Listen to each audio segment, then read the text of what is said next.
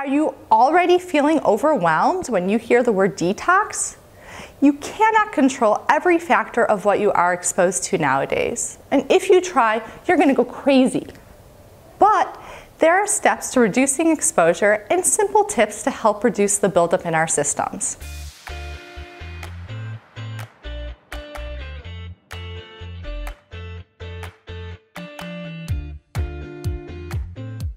Episode 7, Detox Your Body, 7 easy, gentle tricks to reduce toxins instantly. Hey everybody, welcome back to Dr. Ashley, your go-to channel for everyday holistic health for the times we live in.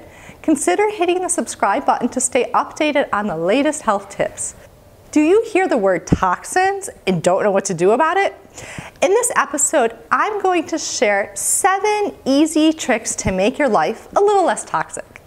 By the end of this video, there are a few things you can start doing today to detox your body, and you'll be surprised to know it is way easier than you think.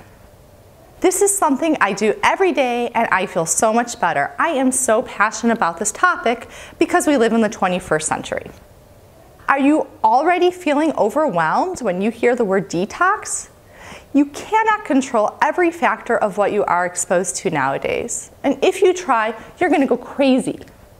But there are steps to reducing exposure and simple tips to help reduce the buildup in our systems.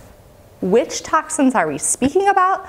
Sadly, there are so many in the environment affecting our health. But let's focus on heavy metals like mercury, lead, and arsenic, to name a few, pesticides like glyphosate, and everyday chemicals we are exposed to that can affect our hormones or have cancer-causing effects. Let's start with avoidance. Always the simplest step.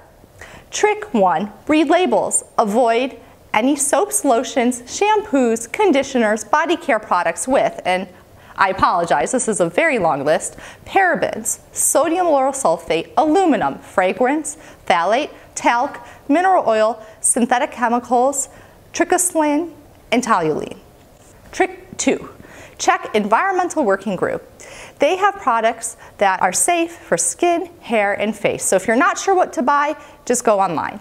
Trick 3, avoid eating sushi and limit rice and wine. Not that you can't have any, but there are heavy metals like mercury in some of these. Rice has arsenic and mercury, and some wines, depending where they're grown, have an unhealthy dose of heavy metals. Trick 4, don't drink water out of plastic or aluminum. Switch to a glass bottle that you can carry around, but don't do what I did, which is break my glass bottle all over the yoga floor in my class. Many people drink from plastic bottles all day long, and it exposes them to hormone-disrupting plastic chemicals all day. Also look for non-aluminum based deodorants. Trick 5, eat organic. This might seem straightforward, but it can be hard to do this all the time. So choose organic when you can. Reduce your intake of pesticides by eating organic.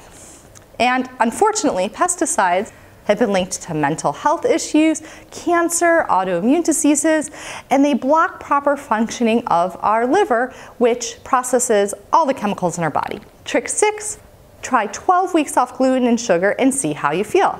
Trick 7, love your liver.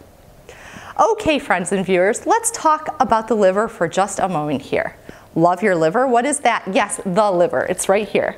Protect the liver, be kind to it. How? Reduce alcohol for those drinkers. If you can, keep it to no more than 2 drinks a week. Nightly drinking and binging really starts to cause inflammation in the liver, and if you cut down, you will reduce your risk of cancer automatically. Even moderate drinkers have been found to have some level of liver inflammation. And who wants to increase cancer risk? Alcohol is not good when our bodies are already trying to detox out all the pesticides, body care products, and heavy metals that are already plugging up our poor livers. Eat tons of veggies, especially leafy greens. Dandelion is one of the best, but apples, berries, asparagus, artichokes, and squash are great for the liver. The liver loves dandelion, but it loves herbal teas too, and having a nice herbal tea in the evening can be quite relaxing. Red raspberry leaf is another one that I just love. Now, let's go through some nutrients for long-term gentle daily detox supplements that I love. I have a 1-year-old daughter, so I figured we can make it at least part of the way through the alphabet here. A is for algae. Spirulina is a blue-green algae.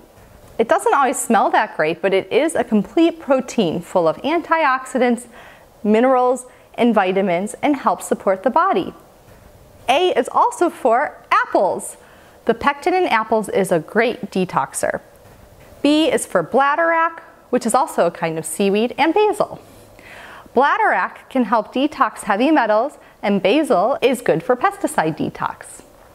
C is for chlorella and chlorophyll, and also cilantro. I personally take chlorella almost daily, but for some people it might be a little hard on the digestion. D is for dulse, dandelion, and also diet. Diet meaning you are what you eat. Avoid eating heavy metals and give the liver food it loves. E is for exercise, a great way to do gentle daily detox. F is for fiber and fulvic minerals.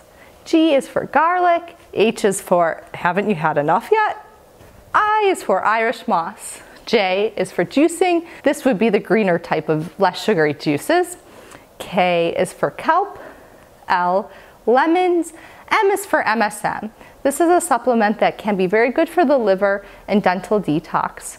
M is also for mung beans and methylation support, meaning certain people don't process B vitamins properly and they need them in a certain form. N is for NAC or NAC, and nettles as in stinging nettles. O is for olive oil. P is for plenty of good water. Q is for quercetin. R is for red raspberry leaf. S is for, once again, spirulina. T is for thistle.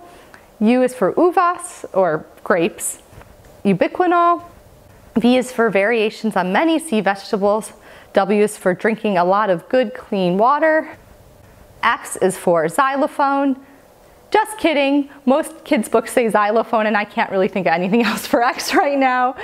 Y is for yarrow, and Z is for zeolite, and also zebras. Also kidding, it's in most kids' books as well.